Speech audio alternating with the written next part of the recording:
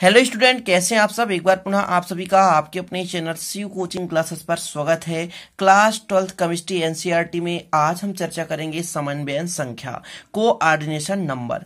छोटा सा टॉपिक है ना, 5 मिनट का वीडियो रहेगा, लेकिन इंटरेस्टेड वीडियो है, समझिएगा। इससे ऑब्जेक्टिव क्वेश्चन हर वर्ष पूछा जाता है, ध्यान रखिएगा।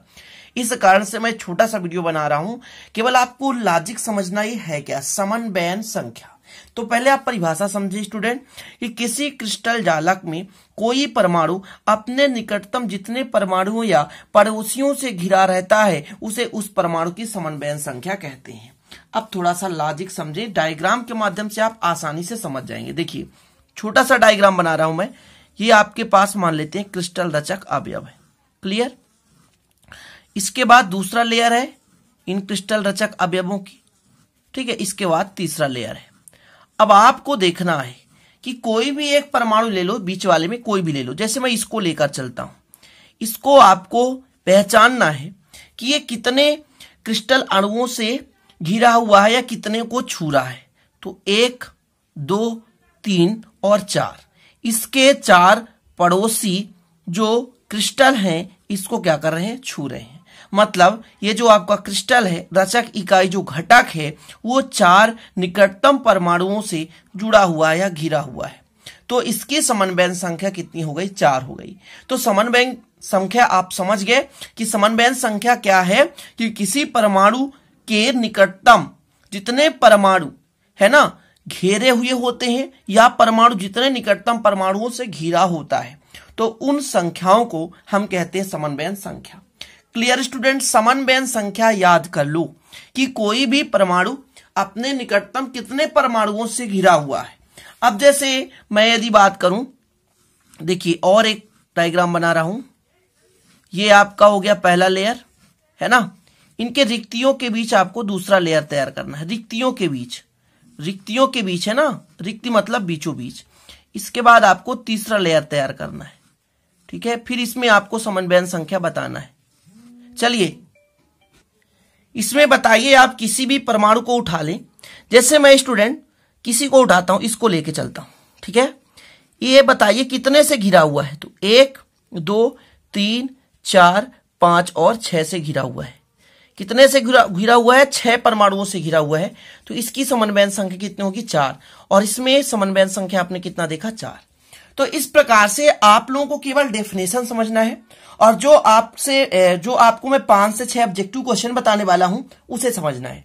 यहां से केवल इतना ही क्वेश्चन पूछा जाता है मेरे भाइयों, ठीक है ना। समझ रहे हैं मैं कहना क्या चाहता हूं, केवल इतना ही क्वेश्चन पूछा जाएगा, ठीक है। अब देखिए, ऑब्जेक्टिव टाइप में कैसा क्वेश्चन आता है कि सरल घनी एकक सेल, सरल घनी जालक, ऐसा क्वेश्चन आएगा। सरल घनी जालक में, ठीक है, समन्वयन संख्या होती है 6। क्वेश्चन आ जाएगा सरल घनी एकक सेल में समन्वयन संख्या कितनी होती है, 6। महत्वपूर्ण है, बिल्कुल याद कर लो, ठीक है। अगला है काय केंद्रित घनी जालक। जालक की जगह यदि एकक सेल भी पूछ देगा, फिर भी समन्वयन संख्या आपको 8 ही बताना है। कितना बताना है, 8 बताना है। फलक केंद्रित घनी जालक या फलक केंद्रित घनी एकक सेल में भी समन्वयन संख्या की बात की जाए तो 12 होती है। कितनी होती है, 12 होती है।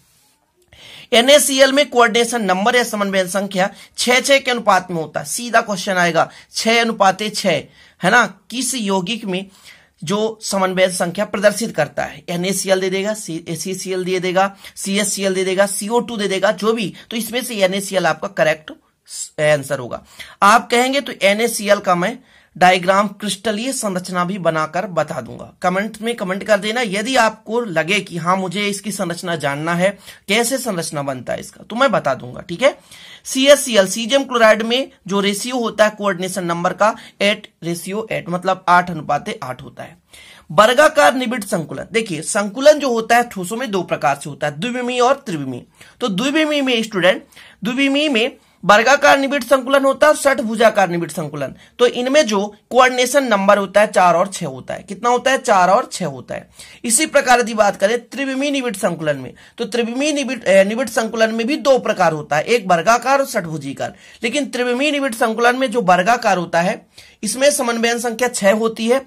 त्रिविमीय की बात कर रहा हूं, त्रिविमीय, द्विविमीय में 4 है, तो त्रिविमीय में जो वर्गाकार से बनेगा उसकी 6 होगी, और जो षटभुजाकार बनेगा उसमें 12 होगा। ध्यान रखना, द्विविमीय निबिड़ संकुलन में 4 और 6 होता है, वर्गाकार षटभुजाकार।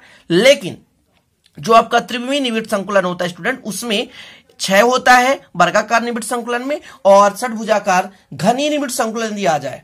षटभुजाकार निबिड़ संकुलन 2 प्रकार से होते हैं, ध्यान रखिएगा। षटभुजी निबिड़ संकुलन, ध्यान रखिएगा, दोनों में 12 वाले होते हैं, ठीक है ना, 12 और 12।